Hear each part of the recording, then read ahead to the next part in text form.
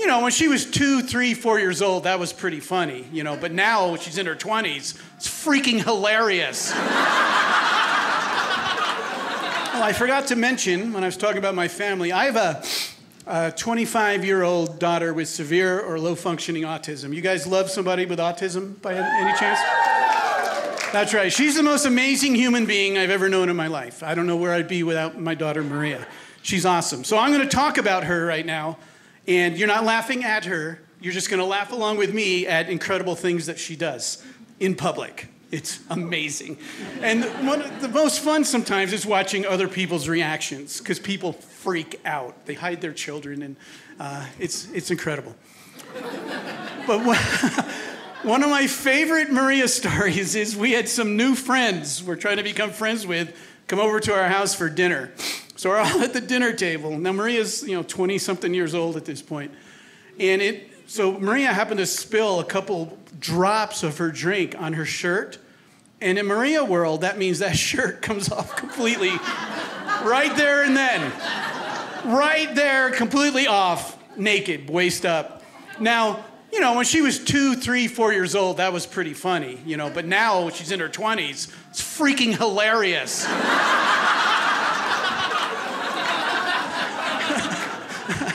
I mean, our guests, their mouths just drop, and what the heck is going on? There's a naked girl at the table in the Guido family. We're just shoveling pasta, man. Someone get Maria a shirt, whatever. Never seen a naked girl before? Wow. It's life with Maria, man. She does everything we want to do and won't. You know?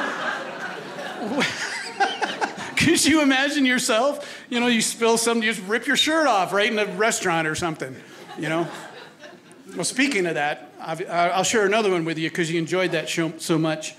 One time we're out with Maria in a restaurant, and she was like 11 years old, and we got to watch her, you know? Because we're in a restaurant, and they're leading us to our table. And you know this. And so I should have been watching her more carefully. I'm right behind Maria walking, but I wasn't paying that much attention as I should have. And in Maria world, again, is I like French fries. I see French fries. I eat French fries. She just reaches down with her big paw, scoops up a handful of fries with ketchup dripping on it as she walks past these people's table. There again, like, what the heck is happening? Sasquatch is here. So what do? I just, as I walk by, I go, she's really hungry.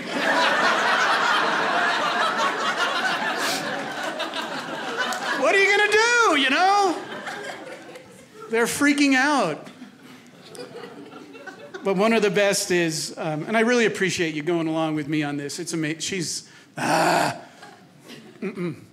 So, again, when she was about 10 or 11 years old, they signed her up for Special Olympics, shot put.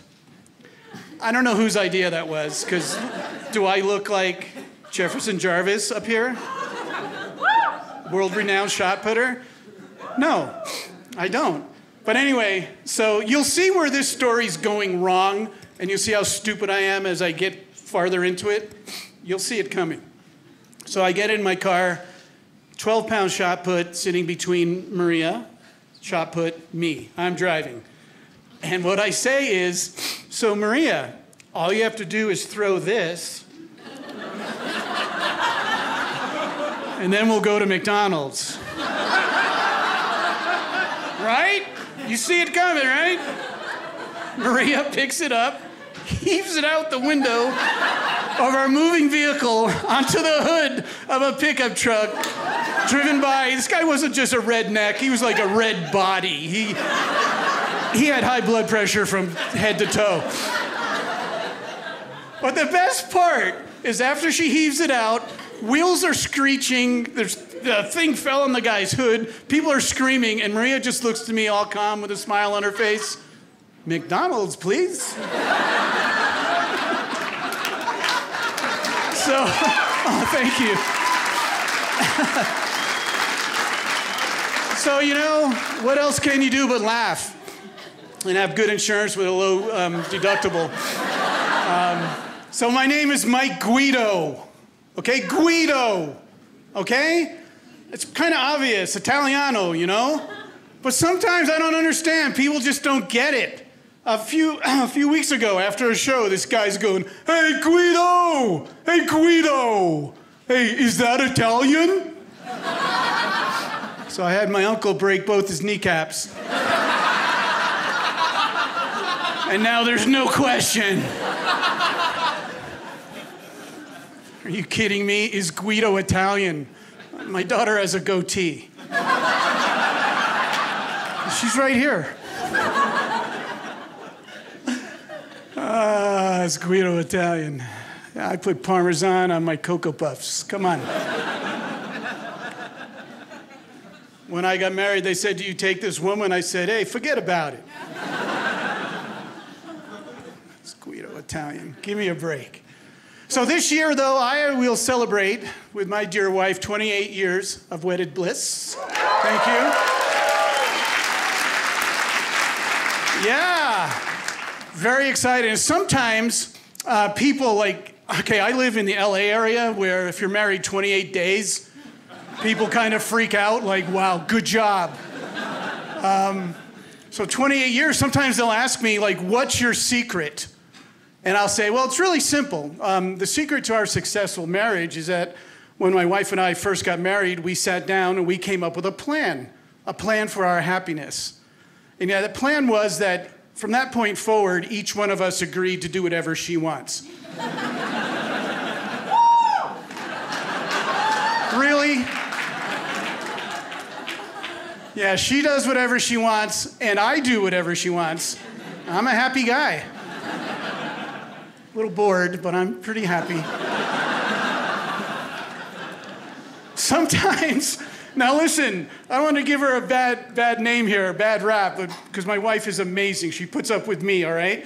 But sometimes she will let me like go out of the house by myself to run errands for her and our family.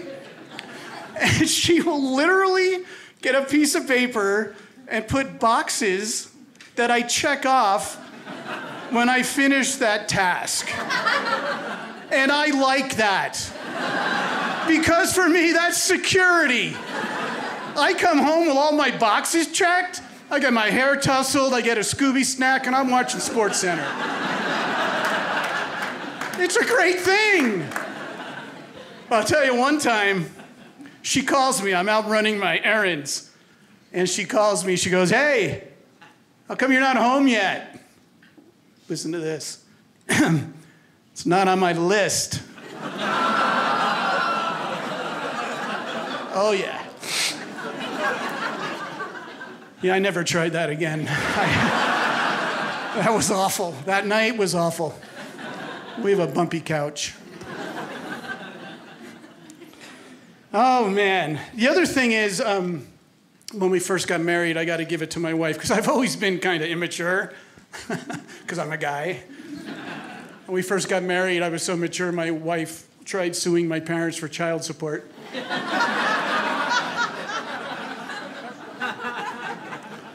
Yes, married all that time, I'm a dad, love being a dad. I know guys have children, right? Applaud if you have children, right? And don't we just love our kids so much? We love them so much. And aren't we like really glad they're not here? Right now? Yeah. It seems like these days what gets me is every kid has a condition. You know? When I was a kid, we categorized things a little different. That kid's smart, that kid's dumb. That kid's good, that kid's bad. That kid can pay attention, that kid can't. But now everyone's got a condition, you know? In my family alone, over the years, we've had ADD, ADHD, cable.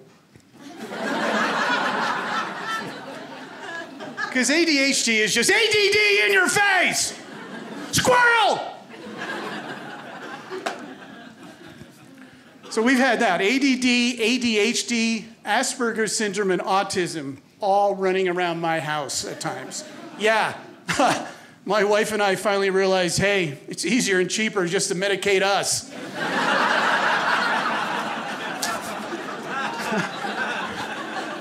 Are you kidding me? We're popping all kinds of pills and we're happy all the time.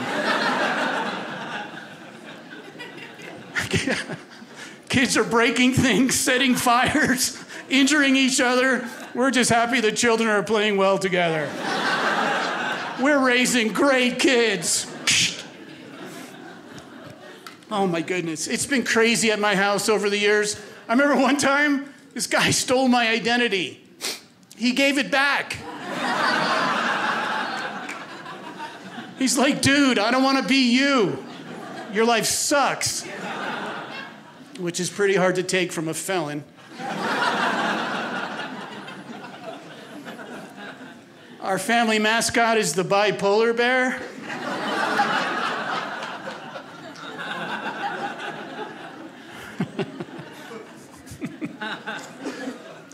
I even have a daughter that used to have oppositional defiance disorder.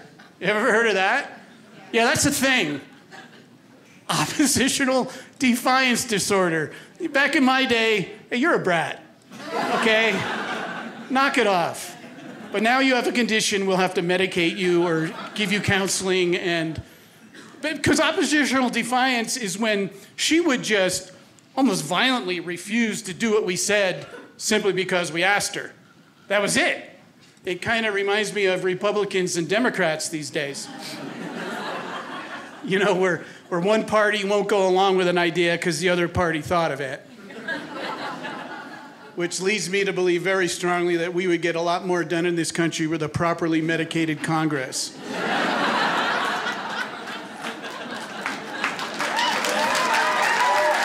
I'll beg. I'll help you along. I call my program Dope the Dopes.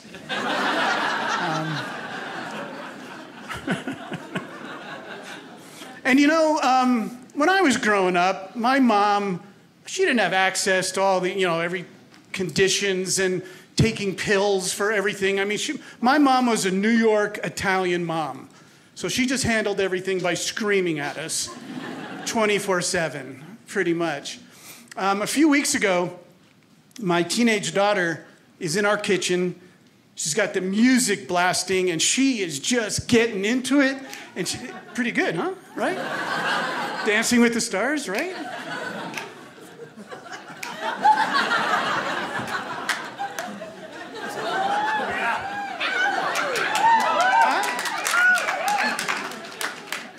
I'm what they call in the business a double threat.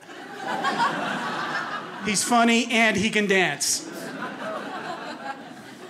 So anyway, my daughter is in the kitchen and she's just getting down, listening to her tunes, and she sees me standing there. She goes, "Come on, Dad, shake what your mama gave you." I was like, I don't know how to shake low self-esteem.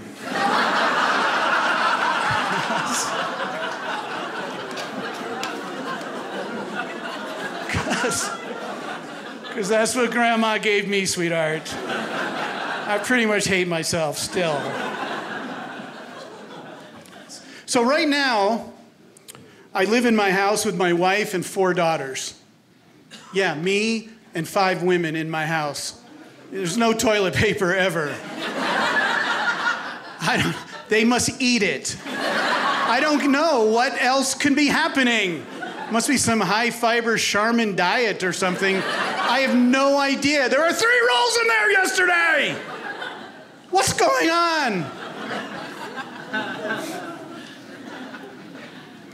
But every once in a while, I'll have a concerned, manly, macho friend say, "Hey, Mike, dude. Hey, buddy. 5 chicks in the house and you? Hey, man, how's your masculinity holding up?" And I'm here to say right now, well, you saw me dance, so. I'm here to say right now that my masculinity is fine, no worries. Now, I still have an occasional yeast infection.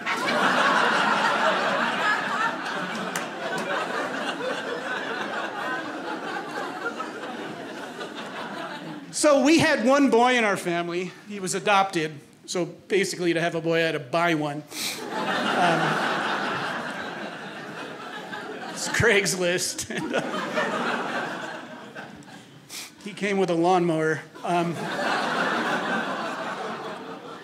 Just kidding. I love him. But he was never, man, he's just not the sharpest tool in the shed. He just isn't. I love him. We all love him. But man, one time we were camping and we're in a yurt. You know what a yurt is? It's like tent deluxe, you know, like 4-star tent. Well, it's getting to be bedtime. We turn out the lights and one of his sisters says, "Hey, there's a bug in here." The boy goes, "There's a bug in here? I'm sleeping outside."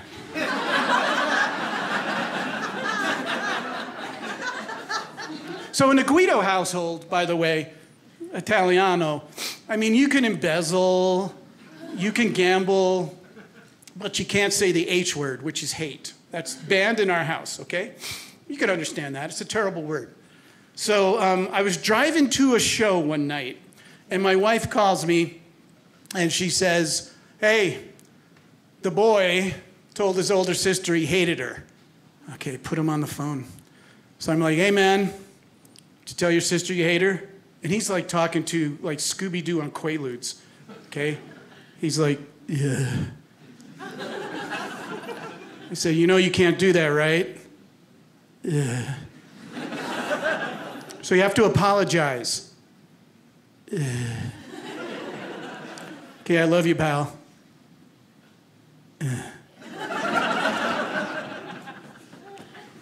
So after the show, I'm driving back home. My wife calls me, and I said, "So how did he do? Did he apologize?" She goes, "Well, sort of. He said, 'I'm sorry, I hate you.'" So I live, oh my goodness, the traffic in LA. I live an hour's drive, you know, outside of LA. It's about 20 minutes if you walk.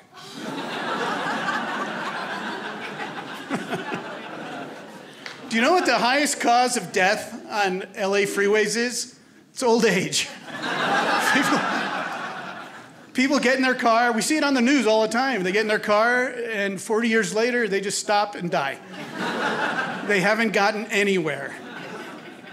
Yeah, it's pretty bad.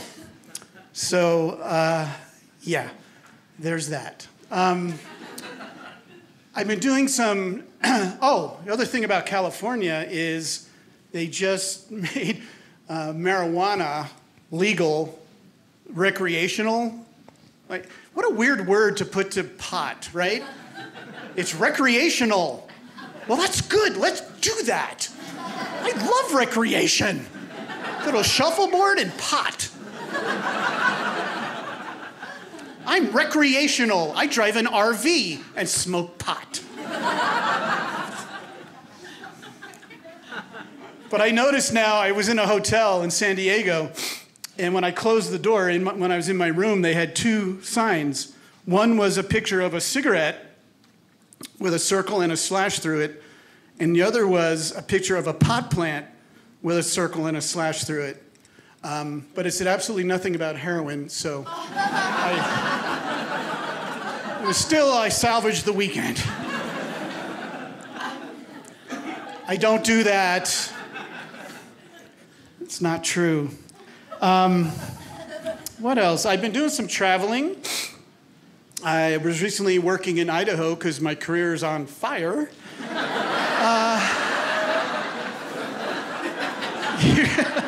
You know I'm so excited to be here, right?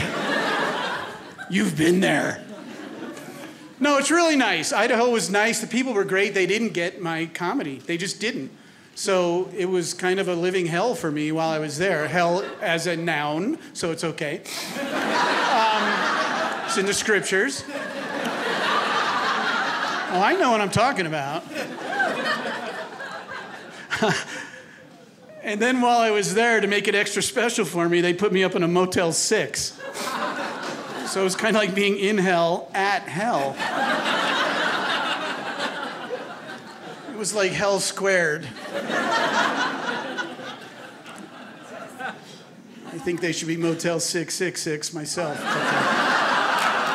Wow, I hesitated saying that. But the reward was fantastic. I'm a bad boy. I'm a dangerous man. I had a night off in Idaho. Oh, you're going to like this. My wife was with me, so we went to a supper club. It was jam-packed with people. Almost couldn't find a parking spot. Big parking lot. Jam-packed with people. Know what it was? It was south of the border night. You know what that was, though? It was just a bunch of people from Idaho dressed up like people from Utah.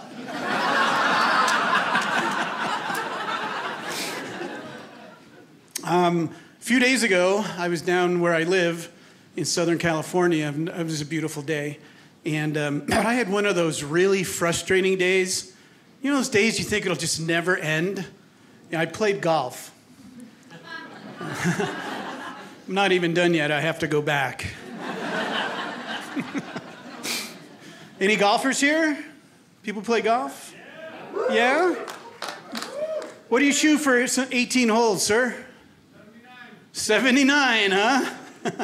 What was the temperature that day? Oh, about 140. I might have mixed those two up. Do you ever have problems with the windmill? That's a tough hole. I don't know what they're laughing. That's a tough hole. The windmill and the clown's face one, it creeps me out. I can't even do it. Do you watch golf on television, sir? Oh, you're done with me now, huh? Well, if you do, it's a good idea, because those guys, oh my goodness. It's crazy how good they are. And I see these pros on television. I'm just trying to think right now who I saw recently. I'm just going to go with Tiger Woods, because everyone knows Tiger Woods, and he's making his big comeback and all. But man, Tiger Woods will tee off, and he drives the ball like 1,000 or 2,000 yards or something. The ball's it's banging off weather satellites. It comes down with postage from Japan on it. It lands on the green with backspin. What? It rolls and rolls, follows the contour of the green, ends up 2 inches from the hole. Tiger's like, oh. I'm thoroughly amazed. I can't believe it. And then the announcer will say this, well, that was a pretty nice shot for Tiger. A pretty nice shot? You know what a nice shot to me is? It's where I hit the ball and it lands on grass. I'm thrilled to death if I get to hit that same ball one more time. Oh yeah, you could tell me in the golf course. I got a backpack, a chainsaw, scuba gear, a parachute, firewood. I got to load it in my 4-wheel drive golf cart. Buckle up, it's my last ball, we're going in. Hey, Mike, what'd you shoot today? I don't know, the computer was down. How about baseball? Baseball fans and all? Yeah! We're starting it again. Beautiful time of year, spring training. I've always loved baseball. My dad brought me up on baseball. I've always loved baseball, but I have a problem nowadays because it seems like every player is a multimillionaire, and some of them just don't do that well, and they're still making millions. Like, I saw a pitcher recently who his career record was 23 wins, 37 losses, and he signed with a team as a free agent for like $8 million a year to lose most of the time. I can do that. Here. But the thing that really kills me is sometimes they hold out, like they won't report to spring training because $8.2 million isn't enough for them to play baseball. They need 11.4 or they're not showing up. The way I look at it, if I'm making any amount of money and the last word is million, who cares? You go down to the bank, take out some cash under balance, it just says, hey, don't worry about it. You're good. Get in your Hummer and drive home, dude. But man, the other thing too is, so what happens when a team has a couple bad years in a row? Who gets fired? The manager gets fired for not motivating these multimillionaires to play better baseball. I was thinking, wouldn't it be nice if it worked that way down at your job? Imagine that. You're unbelievably overpaid. You show up late. You have a lousy attitude. You don't do a thing while you're there. You go home early, and they fire your boss. So, yeah. Sometimes I think I'm turning into my dad, which is really ridiculous because growing up, he drove me crazy. And now I'm becoming him, and I like it. I love when my kids say, "You remind me of Grandpa." I'm like, yeah. And I'll use his same dumb jokes he drove me crazy with on them. Just passing it on, you know? But my dad, growing up, he was never really imaginative on gift giving, okay? Typical dude. He had my sisters and I on the $1 a year plan for our birthdays. You know what that is? When you turn 9, he gives you $9. You turn 14, you get $14. He never stopped. He stuck with that plan. I turned 50. I get a check in the mail for $50. I'm like, ooh, party. Hey, Dad, yeah, thanks for that check. Woo! Can't wait for next year.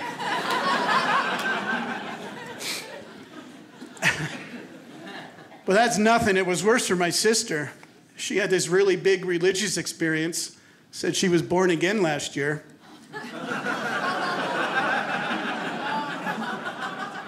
And this year he sent her $1. Wow, you guys did good.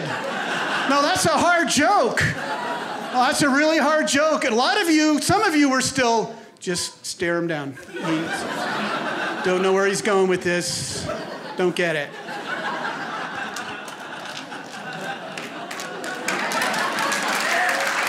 Hey, I'll beg. Well, I know it's what you wanted to do, but audiences are so funny. No one else is applauding, so I better not set a precedent and be a leader in a really great cause.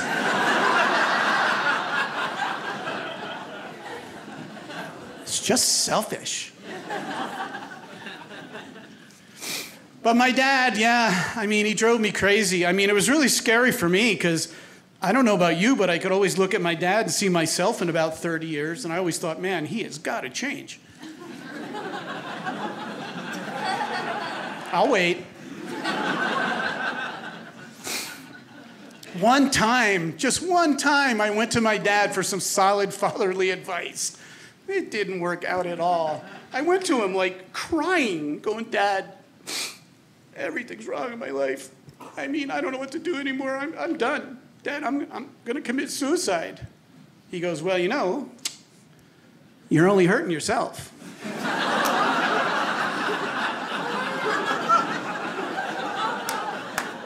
Well, thank you, Yoda. You know what, Dad? Now I feel like killing me and you. Okay? Let's go together.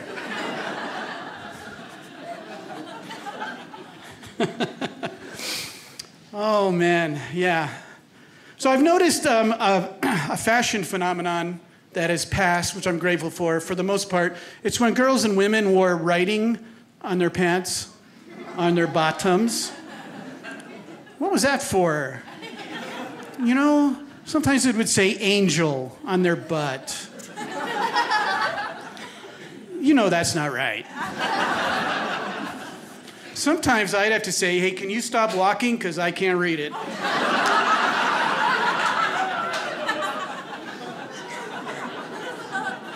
Hey, there's a letter missing.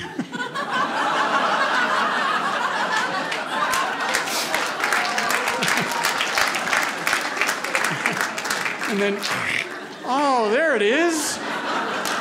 And I'm sorry, if you start with B-U-M on your butt and the U is missing, it's just B-M, and that's just not good advertising. No, it's not.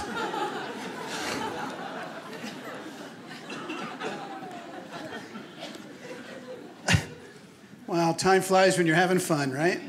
Of course, then again, time flies when you're in a coma, so.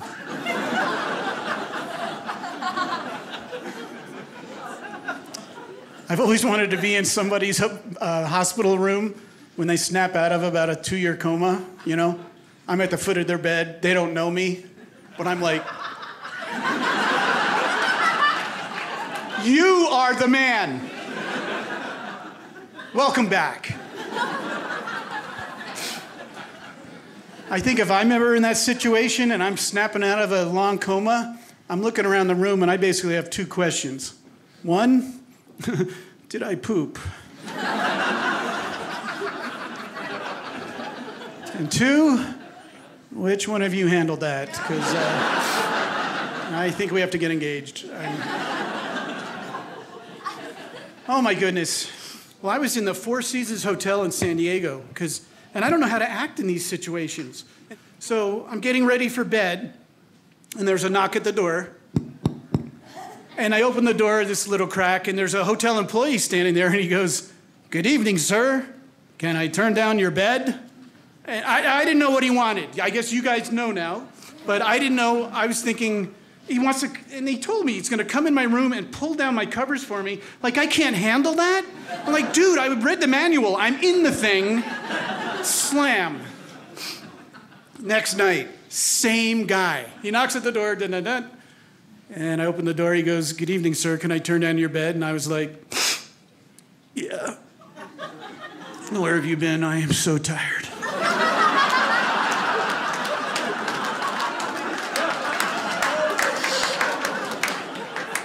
I've been waiting for an hour and a half for you to get here. Been sleeping on the floor till you got here.